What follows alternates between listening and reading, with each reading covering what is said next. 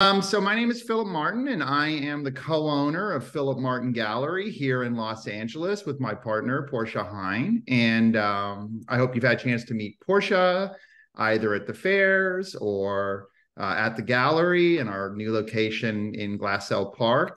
I'm really excited today to be speaking with Lisa Sanditz, whose work I have followed for quite some time. We have a personal connection, but I really got to see her work at Acme here in Los Angeles in the mid 2000s, and many of you know her work. How are you doing today, Lisa? It's a pleasure to see you. I'm doing well. Thank you. How about you? I'm doing great. So the show is called Strawberry Sun. And as you can see here, it relates to many of the paintings were made on what I've been describing as the storm-raked coast of Newfoundland. Do you want to talk just a little bit about doing a residency and going outside your studio and what kind of impact that has for you in your practice? Sure. And thank you for meeting me here today. And I guess quickly to recognize too that there's a lot of complicated and painful things happening out in the world, and really appreciate everybody taking a little break to be here with us. Yeah. And to that effect, also, so I had a residency for a month at the Pouch Cove Foundation. I was invited by Monica Tapp with 7 who put together the group, and invited 8 artists in total to go there. Pouch Cove is at the sort of furthest east point of the North American continent. Point of pride is that you can see the sunrise first from Pouch Cove. Oh, wow. And so spent a month there. I didn't really have a plan except to sort of not make big complex paintings. I wanted to do a lot of plein air painting, make some sketches, get together ideas, get together some color studies. So and I think the next painting in ours, it is one of your more complex paintings. Yes. That was not made on site. Yes, I came back and worked on this in the studio back here in New York. Yeah. So what's that like? What's it like to be on site and then be back in the studio? Well, painting outside has been a part of my practice in the last maybe 10 years, and not really before that.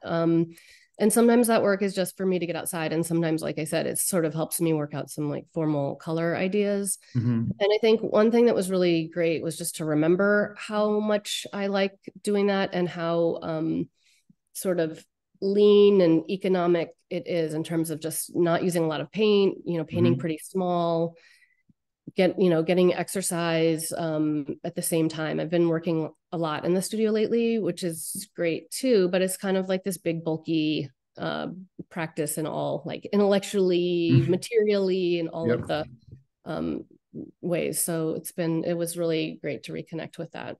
And this is a painting, sometimes in the studio, you'll work on paintings even over years. So this is about 4 years in duration. Yeah. It's like a garish Cezanne or something, right? Like how he has those mountain paintings that take 6 years. Well, it's really incredible. I mean, I spent a lot of time with this detail in terms of the feeling of color and how all the parts of that brush work are coming together. Well, thanks. And I know as a fellow painter there that you can appreciate and like geek out on that part too. But yeah, I started that one. That one I actually painted near where I live in the Hudson Valley, and then came back into the studio and worked kind of back into it a couple of times. And it's sort of also taken on a little bit of a different meaning, in that it was just like a really interesting kind of gnarled stump that's near where we live and is still there, but now the sort of orange sky, which we weren't having that kind of like wildfire sky when I did this a few years ago. And so it sort of has also like become something else in the way that painting, I think has that capacity to grow. Yeah. Well, I think that's one of the things that's been very interesting thinking about your work for this particular show and other shows, is even what it means to be a landscape painter at the moment. Do you have any thoughts there? I mean, yeah. I mean, when I've been doing this for like over 25 years at this point. And I do also paint figures more recently and interiors. and it's just like it's changed so much in that amount of time too. I mean, climate and ecology were always an issue, but they weren't as I was gonna say hot topic, no pun intended, or pun intended, Sure. as it is now. So it does feel like working on something even more, it's like was always pleasurable and it still is, but it feels a lot more fragile now, I think, to be working out in the landscape and thinking about it. Even like the luxury to be able to go outside and breathe or walk around. And you know, like I said, that Pouch Cove was on the furthest east coast, and I was there at the same time that the west coast of Canada was burning. So even just feeling like at the sort of, you know, polar, I guess not polar, because that would be this way. The opposites, latitudinal opposites of the longitudinal opposites of of You're on your own here. No. Yeah, I know. What I shouldn't. I finally figured out weft and warp and weft, because weft rhymes with left. So someone would help me figure that one out. But I have not gotten to latitude and longitude. I was just thinking that I'd go from east to weft. There you go. So yeah. So just like being in the, you know, being on that part of the North American continent, while the, you know, this very cool, temperate, you know, at this time of year on the East Coast, very clean air quality, like while this, you know, big thing is happening on the other side, and painting. And so, you know, the Strawberry Sun has, you know, to do with that too, the sort of constantly sort of feeling this like heat that's, you know, and color and burning that's kind of permeating everywhere at this point. Yeah. And I think as an artist, I mean, you're obviously a witness. That's a big part of what being an artist is. And then, you know, you made this comment that that it was partially sparked by something that your son said. And of course, we now have children, and, you know, they're seeing this for the first time. And it's, you know, landscape painting is a complex form that can take in all these aspects, you know, both in terms of some kind of observational and depictive thing, but it's incredibly complicated in terms of what these kinds of paintings can do. Yeah. And I don't think I limit myself to that, you know, to just being landscape painter, but it's no, you don't. I mean, of course, you know, all of the things that you do with regard to all over painting and color and all of those things, I think I came to landscape. I think I was settling on landscape painting in terms of, I sometimes think of it as a very traditional form. And I think what you're doing is very radical there. And so that, I think, is why it has been in my mind to think about it in terms of writing about this particular body of work. Yeah. Well, thank you. I mean, it's a radical time. Yeah. Can you go back to the other piece before it? Absolutely. So this piece, so I did this in Newfoundland, but not on site. I kind of, after a hike, went back, and I was just going to add that this is sort of a variation on a painting I did a couple of years ago called The Green Man, which was a mythological, which is, I guess, a sort of Irish mythological man who kind of embodies these ideas of ecology, which I learned about at Bob Gunderman's house. And then, so the summer I was hiking with my sister-in-law, and she was wearing green, and in every direction, it was like these different kind of like warm and cool shades of green. And so it kind of made me think about this idea of like the green man, but not the green man, changing that to the green woman, and what that might kind of, updating that idea of this kind of mythology.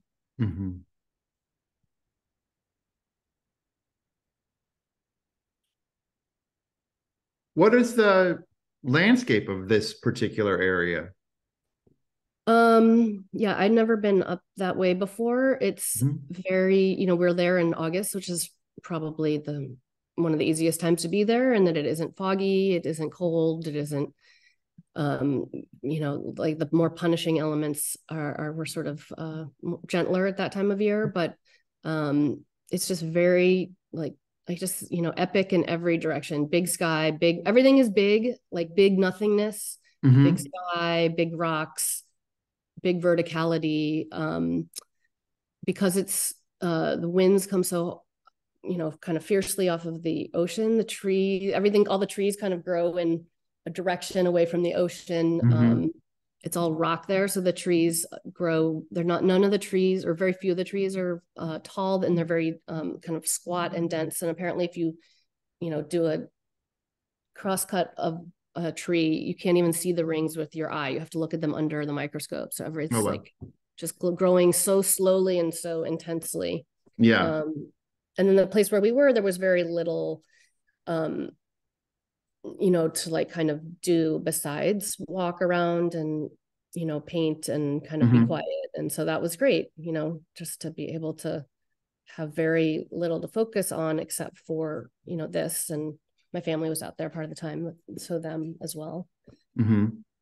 And did having the sort of fellowship of other artists in a residency program, what was that like?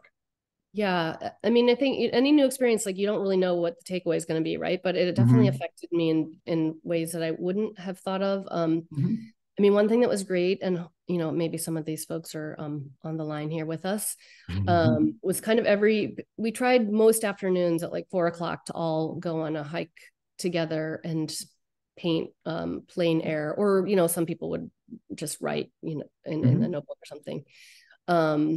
And so we kind of all really appreciated this idea of, we kept saying like, alone, together, Right. As an artist, you spend so much time alone. And so to be able to kind of share that, here, look at that. There are some of these folks. Yeah. So obviously that's Tomaree Dodge in the sort of mid back, kind of merging into the water. And then there's Brent Garabet behind him, and Claudia Riga. And I, just did this quickly and intentionally wanted to sort of merge them into this space. Like, I didn't do like contrasting color to have them pop out. So it really felt like, in that moment that you're really just kind of merged with this space. And then just to be in proximity to all of their very different and, adept and inspirational painting techniques and styles and palettes, and just to kind of be around that was really grounding also. I also love in your work your brush work, the stroke direction, the paint load of a given stroke. Could you elaborate just a little bit more on how that's evolved over the course of your working? I always feel like the narrative parts of painting are easier to talk about. Like, I walked outside and we painted, and then I mean, sure, some of it is like thinking of all of these painterly traditions before, and like how much, like, clearly my hand is very big time in the painting, and the ability of like the expressiveness or things that are more depictive. And then there's like also just like the moment of doing it, and you like put, you put a color on the brush like this. Of course, like I was going to make this painting like completely different color. And then like, I think that blue, just putting the blue on the brush, and the sort of variety of opacity, and depth and color richness. I was like, yeah, okay, that's done. That's good. That's done. Great. Amazing. And this was painted on site, and it was at the top of the one of the entries of the East Coast Trail. And I was with my niece, who's in high school, and we went out, and that was her first time doing some plein air painting. And it was like a completely perilous location also. I mean, we were not in a perilous location, but we were like 5 feet from, a 200-foot drop. It's good to get the youth sometimes just like going right into it, right? Straight on. We're going for it. We're going to go hang out on top of a cliff and look into the ocean and paint. It does feel extremely vertical. And it's crazy vertical there. Yeah. And pushes, I think, a sense of verticality in terms of the abstraction and the way verticality can function in paintings. Yeah. It's when you're there, you can see what there are lots of different reasons why you can imagine why people have wanted to go there to paint.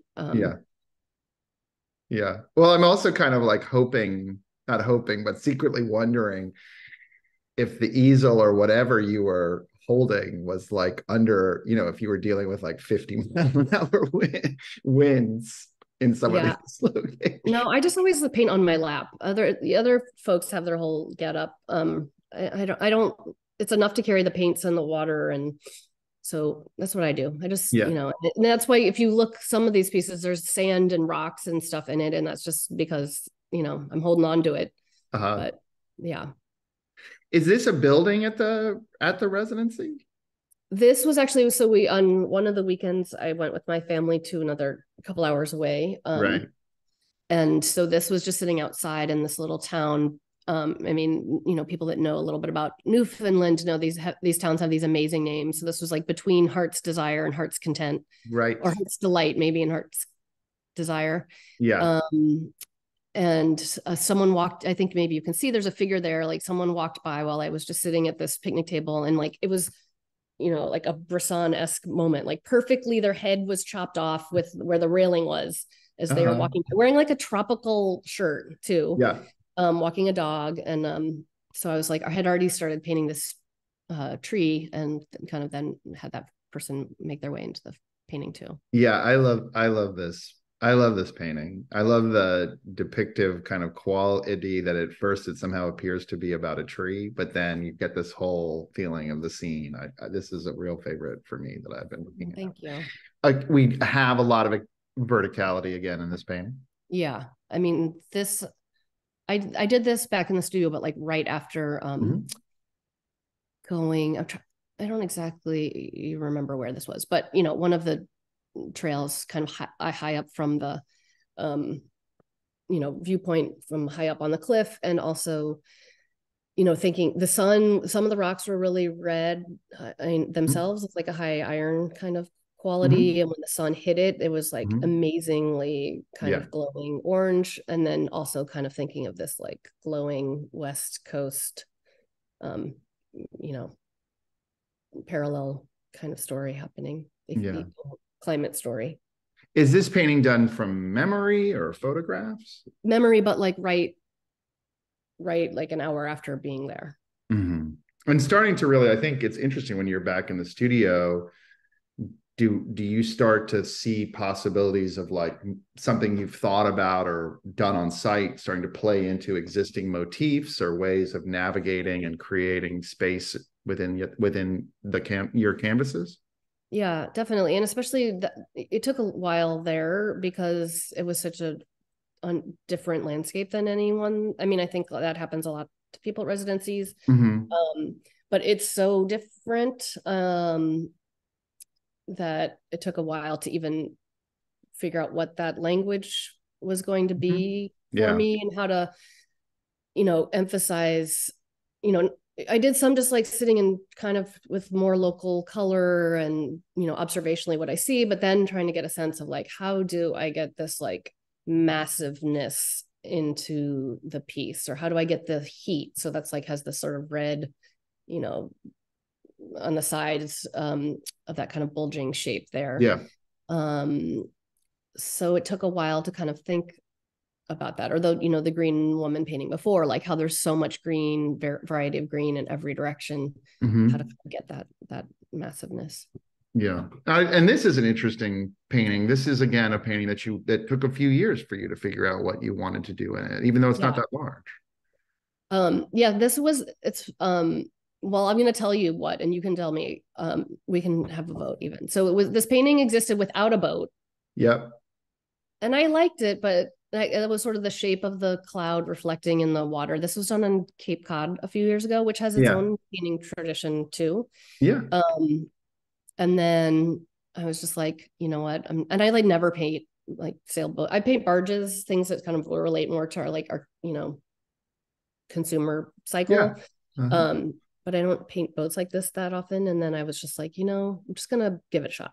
Now everyone knows the secret. So you can decide if it's working or not.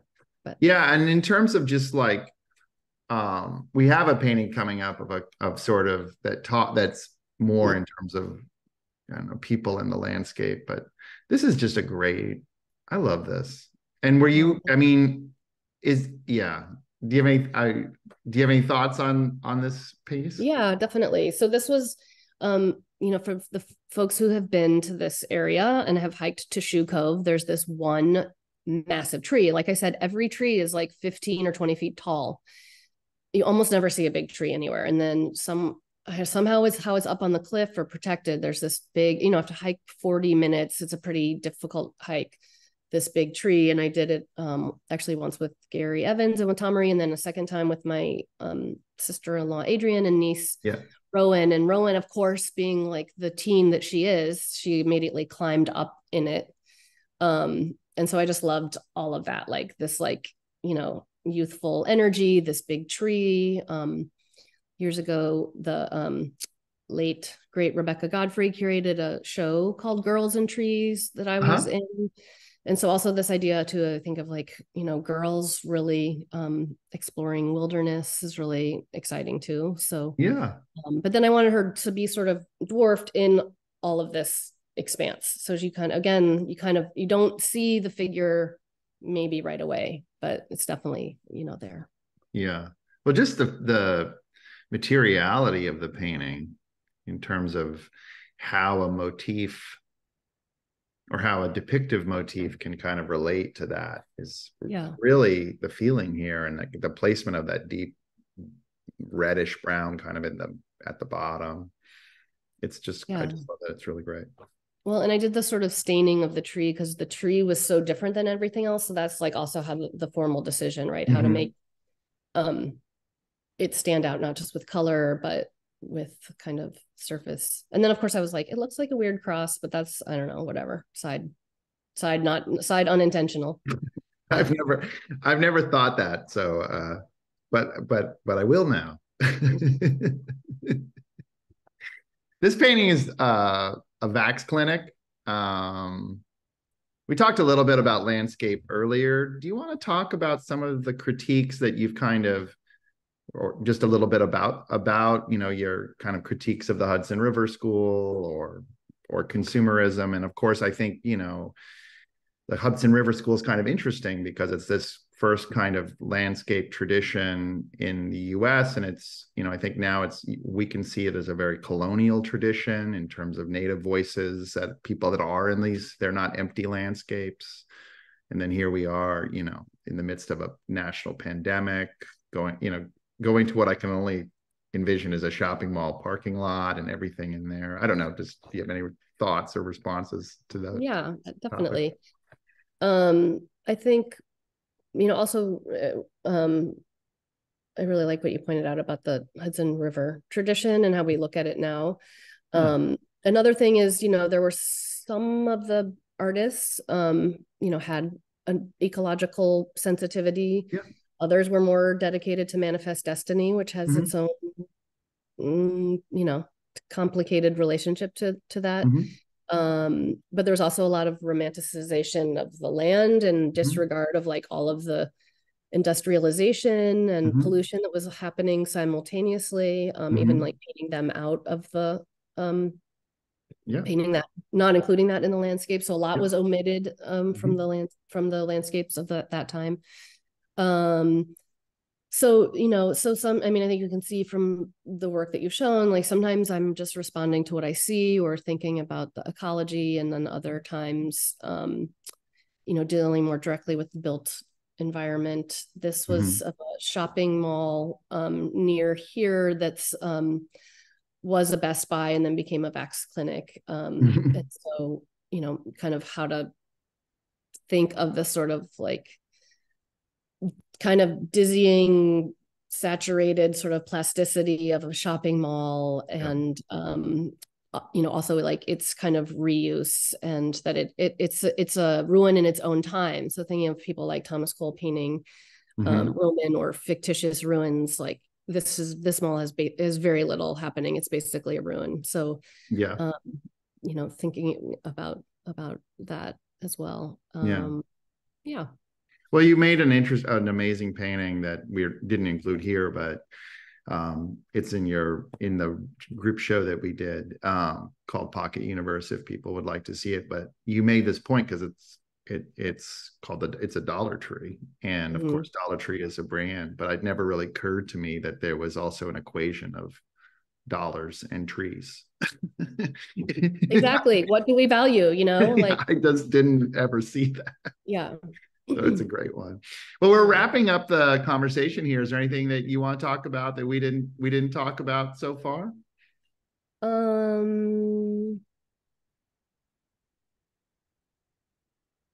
I think, you and I are going to keep working together, and Oh, very much so. I'm excited about that. Yeah. Spring show, and Yeah. I don't know, there's lots to say, but I think, everyone. Oh, good. Well, thank you everyone for joining us today. We're really delighted that you could take the time to be with us. As Lisa pointed out, there's a lot that's on people's minds, and it's great that you could take a break and be here and think about ways in which we can engage with ourselves and the world around us. Lisa, thank you so much for taking the time to be here. It's just really a pleasure talking to you. And as Lisa mentioned, we have a show coming up in the spring that's very exciting. It's called Hyper Accumulators, which will give you a sense of kind of where we're going with that. And if you have any questions, just let me know. And have a great weekend, Lisa. Thanks so much for doing this with me. I really appreciate it. I'm going to get back to painting right now. Yes, you do that. Okay. Talk to you later. Bye. Bye, everybody.